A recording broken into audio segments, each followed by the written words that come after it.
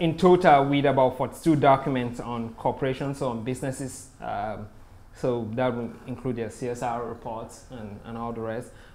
We came up with 34 documents published by civil society groups, 36 documents published by governments, and 72 published by bilateral and multilateral organizations. And this were of varying sizes. I think the bilateral and multilateral were mostly the longest. They were just broad reports of 200 pages.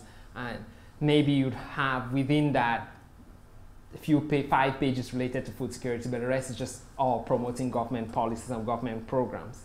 Now, having that, the next issue was now to go into it to actually code it.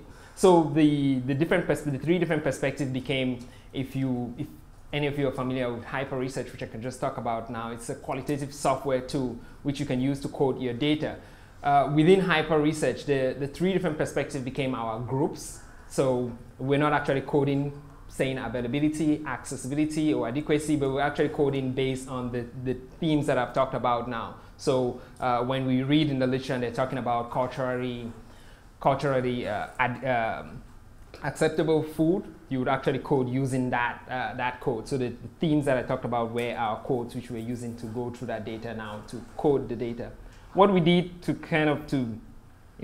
since we're all in an academic institution, to talk about reliability or to think about our reliability of of our study was to actually look through 20 documents first, try to code them, see whether we're on the same page with the people who were doing with the rest of the research team, and then let the research assistants code the rest of the document. But what we also did within that process was also to have them code on on a Google Drive. So we're always going back to check whether the codes were used appropriately, and that really helped in terms of making sure that what we'll be reporting in the next little while is actually reliable.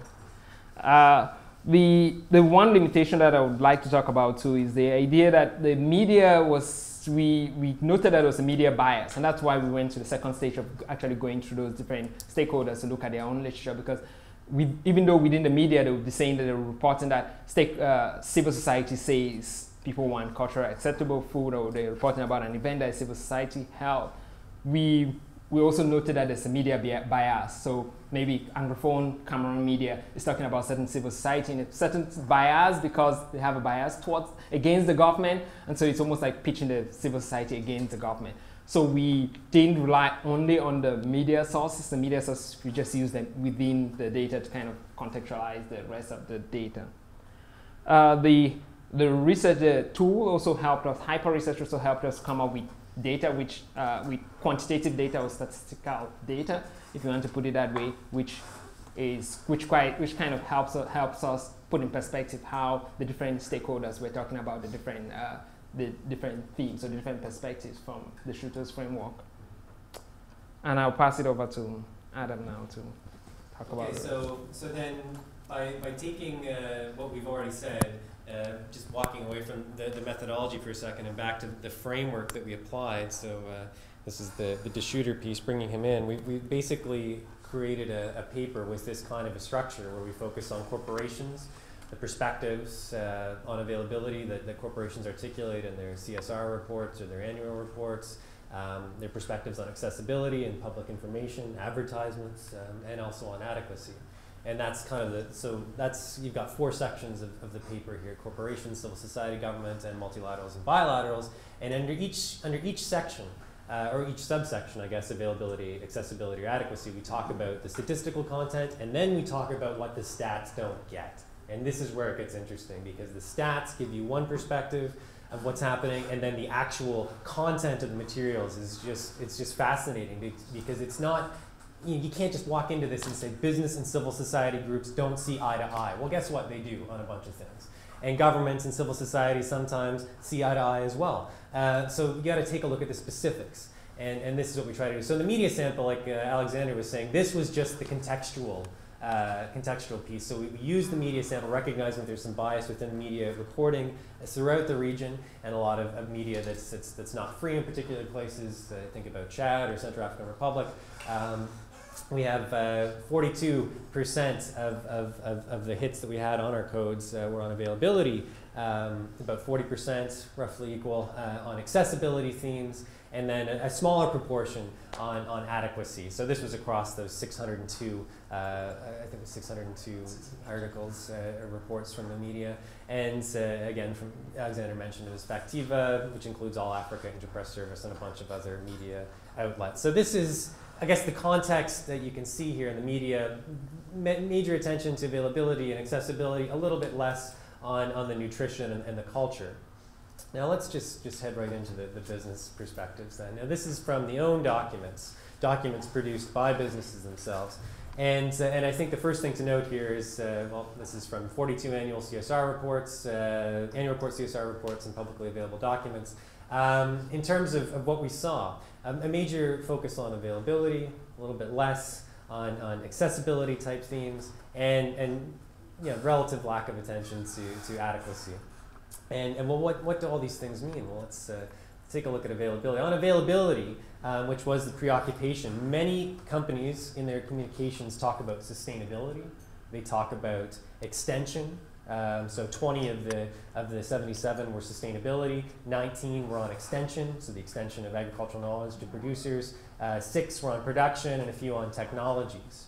So in the materials we reviewed, corporations that were not directly involved in agriculture didn't generally talk about food, even if they weren't linking sustainability to food. Sorry, they talked about sustainability, but they would do so in ways that weren't linked to food unless they were directly involved in agricultural production, which is understandable because if you're a company and you're not involved in agricultural production, you might not necessarily talk about it. But what's interesting here in this data is a divergence between companies that believe to enhance availability you must have food aid and companies that believe that domestic production needs to be maximized to secure more availability. So for example, Heracles, which is a firm that's they're making a 55,000 hectare oil palm plantation in the southwest of Cameroon, where Alexander is from, not very far away. And this firm is supporting the giving of food donations as a durable solution to food security issues in the area. So aid, rice, and fish. Give them rice, give them fish. This is a sustainable solution. That's how they're presenting it. Whereas other firms, including Samdia, which is operating in 5 different countries, it's an agricultural processor, wheat and sugar primarily. They're talking about the need for local consumption of domestic production. So increasing domestic production of foods like sugar and consuming that locally as a way that could enhance availability. So you've got this kind of divide amongst corporations on how to actually increase the availability of food, whether it's just giving aid or whether it's actually producing more domestically. Now, some companies offer extension advice. Most of those hits on extension were actually from one company. So across all these documents that we reviewed, one company actually was very obsessed with helping producers to think through the production strategies, and many others didn't even touch it. So that was interesting. On technologies, though, I think there is a huge corporate divide between corporations involved in conventional inputs, so conventional agrochemicals, pesticides, fertilizer, herbicides, and those that would support more of an organic agriculture. So Samdia, which is a firm that I already mentioned, that's managed by the current head of the French Council of Investors in Africa, Alexandre Villegren, is on record as saying that smallholder organic alternative inputs are where we want to go. And at the same time, Olam, which is a Singapore-based commodity trader, they're constructing, in partnership with Tata Chemical and the government of Gabon, a massive fertilizer plant in Libreville. They're on record as saying we need to have more agrochemical production in the region to ensure available food. So you've got corporations saying smallholder organics are the way to availability, and you've got others, Olam, saying the exact opposite and doing the exact opposite. This is going to be, I think, a $1.5 billion fertilizer plant in Gabon. Now that's the availability piece. Now on accessibility, as you would suspect, many companies are really happy to talk about income generation, how large-scale agricultural plantations, how resource operations, extractive industries lead to income, which enables people to purchase food. So getting a job is a source of food security in that literature. And that's I guess pretty self-explanatory. Now on the adequacy piece, there wasn't a lot of attention to this. Health was the preoccupation. About six of those hits were on health. And Heineken, actually, through one of its subsidiaries in Congo, Brazzaville, Brasserie du Congo, they talk about nutrition education and brewing a better future, so making smart consumer choices. This was their public information. But not a lot of nutrition gets into the central tenets of CSR policy. So companies that are very big, Marathon Oil and Equatorial Guinea, ExxonMobil, they don't necessarily talk about nutrition whatsoever. So it's just a few outliers that are focusing on that. So we argue that nutrition and dietary adequacy is not necessarily at the forefront of corporate communications on food, and cultural appropriateness is basically not on the radar. So that's the essence of the corporate perspectives. Well, what about civil society? Well, here you can see preponderance of attention has been devoted to accessibility challenges. The challenges of making food more accessible for people, and then kind of also attention to availability, 23% of communications on that theme, and terms that we coded as being associated with adequacy, also making it in to that literature quite a bit. So taking a look at some civil society views of the 65 instances where civil society groups talk about availability, about 20 of those we found were on sustainability themes, and in about equal measure were on production themes. And interestingly, on the sustainability side, most civil society organizations are talking about the environmental costs of conventional, extensive agricultural growth, and they offer a sustainable alternatives. They're saying smallholder agriculture is more sustainable. There are just huge environmental costs associated with extensive growth of large-scale agricultural projects like the rubber and palm projects we've taken a look at. That's not surprising. But what is surprising, I think, is that civil society groups tend to link plantations to food insecurity directly. You're pulling people out of food production for local consumption. This is whether it's for resource development, employment on oil and gas, or whether it's for the development of plantations. The idea that there is some connection between wage labor and food insecurity. Now, they also, civil society groups were challenging across the board perspectives on productivity that emphasize the old view of productivity, the per unit of output per hectare approach over a yearly time horizon, not over a longer time horizon. So, emphasizing the dangers of conventional inputs as well. So these are the standard kind of critiques of conventional agriculture that you would expect. What I find to be pretty interesting, though, is this massive attention that civil society groups are paying to accessibility issues. And when they're doing so, they're talking largely about incomes, inequality, and resources.